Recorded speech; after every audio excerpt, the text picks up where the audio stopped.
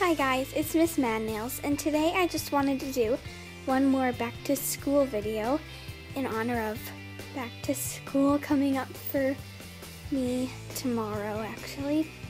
So I just wanted to show you my organization and how I organize all my binders and stuff. So let's take a look in my backpack. Alright, so when you first open my backpack, you see my pencil pouch, and I have a note card holder so I won't lose all my note cards. There's that. And next is this binder. It's not actually for a class. It's more for, we get like assignment books on the first day. So I like to put my assignment notebook in the binder because it has 3 holes. And I put like papers that we get from homeroom in these pockets. And I have a 3-hole punch, which like in some extra classes that I have where it's not like the papers aren't hole punched, that's really helpful because sometimes we have to do it ourselves. So I use that a lot. And a flexible ruler, and I think these are just some reinforcements in case, any of my like notebook paper gets ruined, and some clips for when I have my assignment book. And the next thing in the binder is my language arts. And I got all these binders from Vera, and so they have really cool prints. Oh, and that's my book cover. And I tried to coordinate my book covers, with the colors of the binder. And this one has 10 tabs, this binder. I couldn't actually find a 10 tab set of tabs. The only ones were numbered. So here is a little quick tip for if you need 10 tabs and can't find them. I took an 8-tab binder, and like you can see the 8 tabs right here. And then I bought another 8-tab binder holder thing and just added 2 more. So, I'll show you my notebook paper. This is also reinforced, which I really like because the holes don't get all ripped and the papers aren't falling out. And I use reinforced every year. It's really helpful. So that's language art, social studies. And I will put the names of these prints below in the down bar. If you like the prints. So I forget what this one is called. Something about purple. So I have a purple book cover to match it.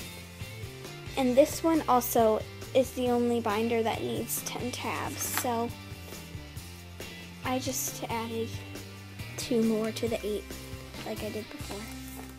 And that is social studies, algebra. And this binder is really heavy because I needed graph paper. And all these book covers are book socks jumbo size, if you wanted to know that. And I have some graph paper here. And the Vera binders actually did come with tabs, so I really like them.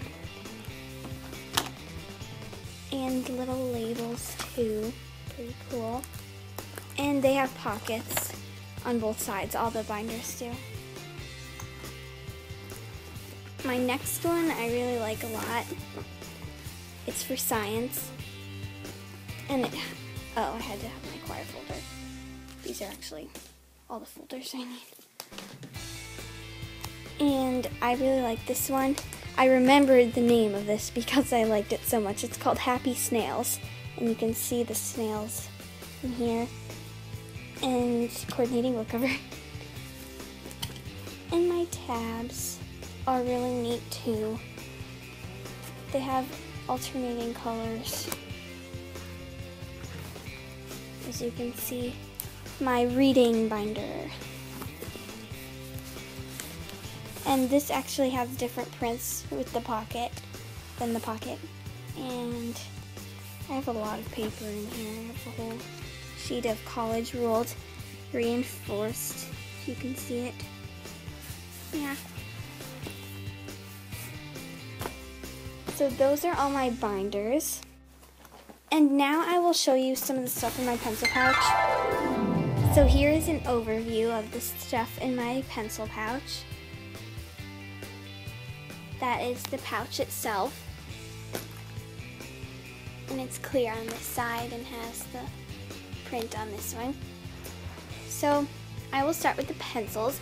I have mechanical pencils here and a lead to fill them, and those are erasers, I think.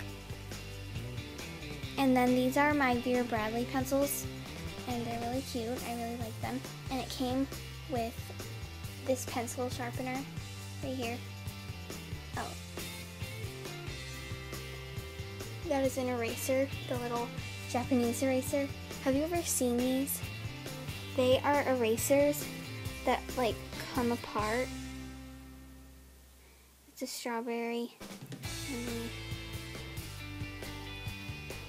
And they're really, really cute. And they work as erasers too. You can get them at like, I don't know, that store called Tinker Toys, I think. And it comes apart. You can put it back together. But I didn't have time to do that, so I'll do that later. And then this is a USB drive. And these are red and black pens. And I have 2 dry erase markers. I only have 2 because this one has an eraser. And that one works better. And highlighters here. I have purple, light blue, and yellow. Oh, and I love this thing. It's a Post-it note holder, and it's magnetic. You open it up like that, and it has Post-it notes right here. And I really like this because last year my Post-it notes were just like by themselves in my pencil pouch, and they got all bent up, which I did not enjoy. And then these 2 things actually didn't fit in my pencil pouch, but I'll just keep them in my locker. This is my calculator. And this is, oh, colored pencils, because for, I think social studies I need colored pencils.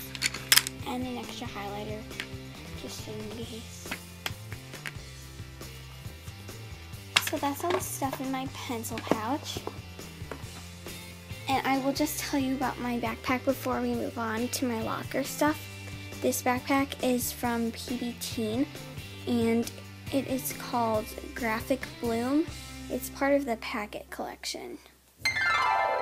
Now here's the stuff that I will use in my locker. It's not an extended amount, but these are just shelves, like metal shelves that I can keep my binders in. I'm not sure if my locker will be big enough to stack them, but if they are, then I will stack them. If not, I'll probably use this one because it's taller. This is a dry erase calendar, and I have a magnetic, oh, that's not magnetic, but this is a magnetic eraser and marker to stick to the locker. This is a magnetic case that I will stick there, where I can put extra pencils, and probably my note cards, and I don't know, just any extra stuff that I need to store there. And these are my dogs. These are origami frames. Let me know if you want me to show how to make these. Oh, these are magnets that I had to like cut apart and glue on the back. Yeah, let me know if you want me to show how to make this on my other channel, Thomas Peach Kids, which is made especially for crafts. So that is all my school supplies. I hope you enjoyed this video, and thanks for watching.